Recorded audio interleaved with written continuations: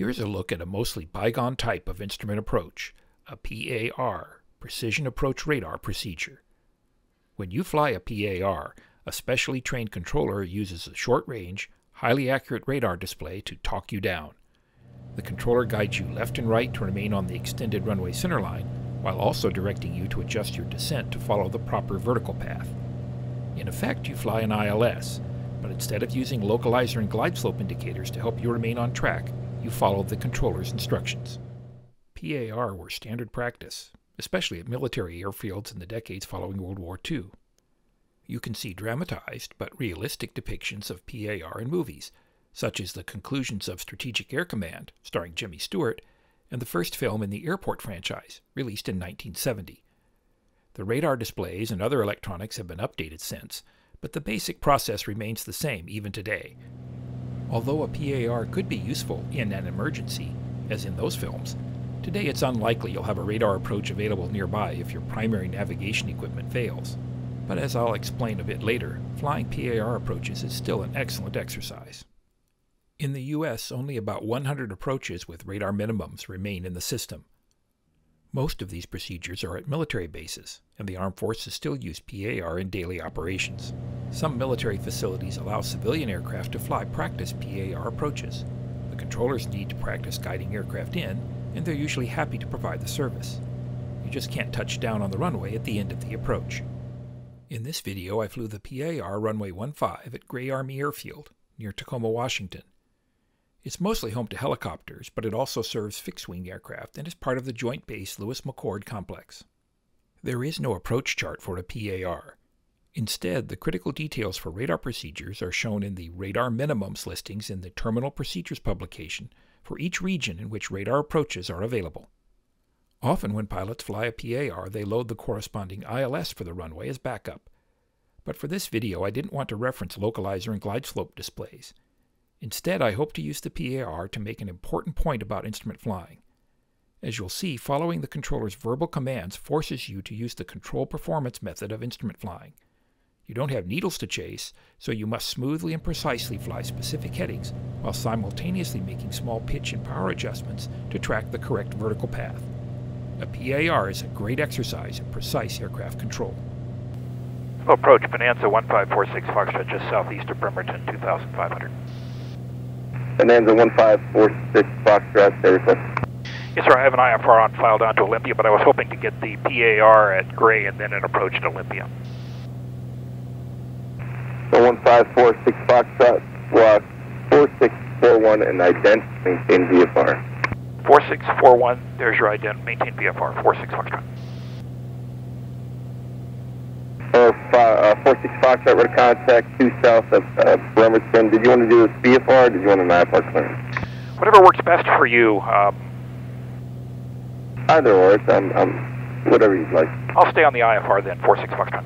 1546 Foxtrot, you're cleared to Gray Army Airfield via radar vectors. Turn right heading 130 and just want to maintain 2000. Okay, cleared to Gray Field via radar vectors heading 130 2000, Bonanza 46 Foxtrot.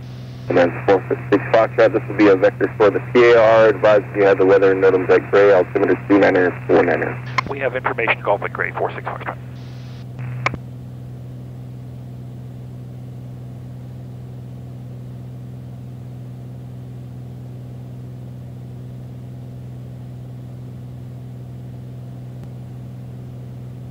Okay, we're getting set up to do the PAR at Gray Field, runway 15. 72 Charlie, turn left heading 340. Turn left heading 340, 167 Charlie. 46 Foxtrot, flighting 150. Heading 150, 46 Foxtrot. We have the weather, altimeters are set. They'll probably give us minimums of 500.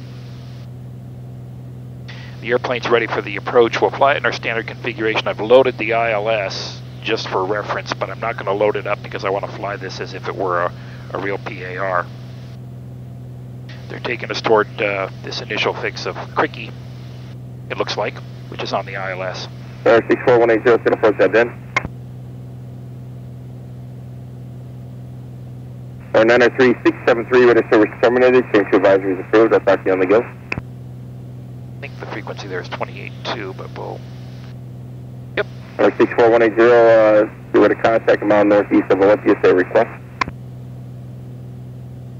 46 Foxtrot, after completion of the approach, fly heading to 100, maintain 2000.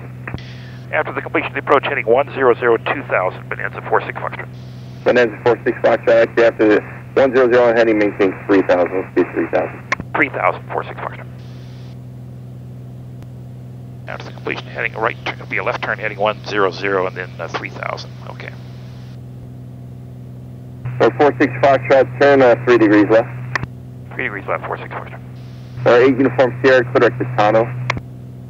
Direct to Tano for 8 Uniform Sierra.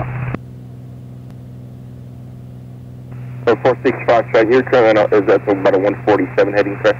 Affirmative, 46 Foxtrot. 72 Charlie, contact approach on 128.5, have a good day. Contacting Seattle approach 128.5, 1672 Charlie. 1546 Foxtrot, contact grade GCA on 128.3, we'll talk to you on the go. 128.3, 46 Foxtrot. Last aircraft unanswered, taken. Low grade Bonanza 1546 Foxtrot 2000, heading 147. Bonanza 46 Foxtrot, gray final controller, approaching glide path, well right of course, turn left, heading 130, how do you hear? Here loud and clear, 46 Foxtrot, heading 130. 46 Foxtrot, do not acknowledge further transmissions, begin descent from above glide path, passing 5 miles from touchdown. Well right of course, starting to correct. Above glide path, going further above. Runway 15, wind 350 at 3, cleared low approach. Report executing your missed approach. Above glide path coming down slowly. Right of course and correcting. Fly heading 140. 4 miles from touchdown, above glide path coming down slowly. 3 green. Turn right heading 145. Slightly above glide path coming down slowly.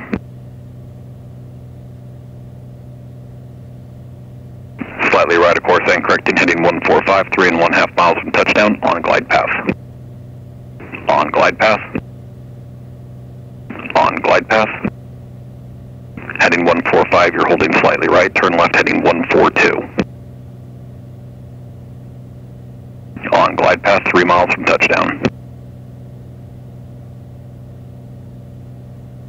Going above, slightly above glide path, slightly right of course, and correcting slowly. Fly heading 140, right and holding. Going above, slightly above, 2.5 miles from touchdown.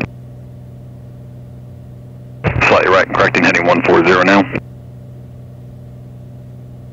Above glide path and holding. Slightly right and correcting. Turn right heading 143. Slightly above glide path coming down. 2 miles from touchdown, fly heading 145. On glide path. On glide path. On glide path. On glide path, heading 145, you're on course. On glide path, 1.5 miles from touchdown. On glide path.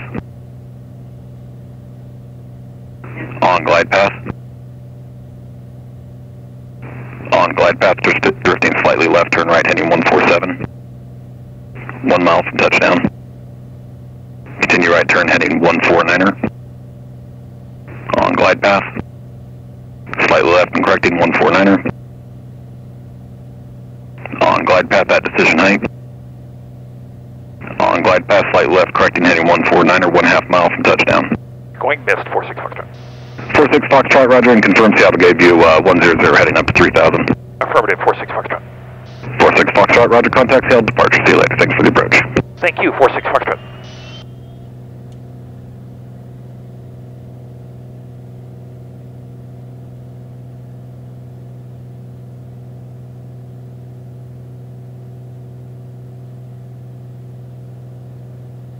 Seattle approach Bonanza 1546 Foxtrot on the miss off of Gray, turning heading 100. So 1546 Foxtrot, Seattle approach head down.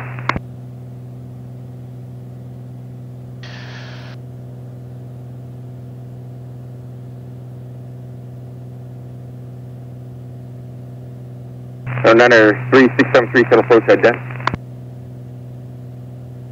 1546 Foxtrot, we're to contact a mile east of Gray Army Airfield at a 1,400, climb and maintain 3,000, stay next request. Okay, that altitude checks, and we'd like to do RNAV approach at Olympia, RNAV 35, I guess it is.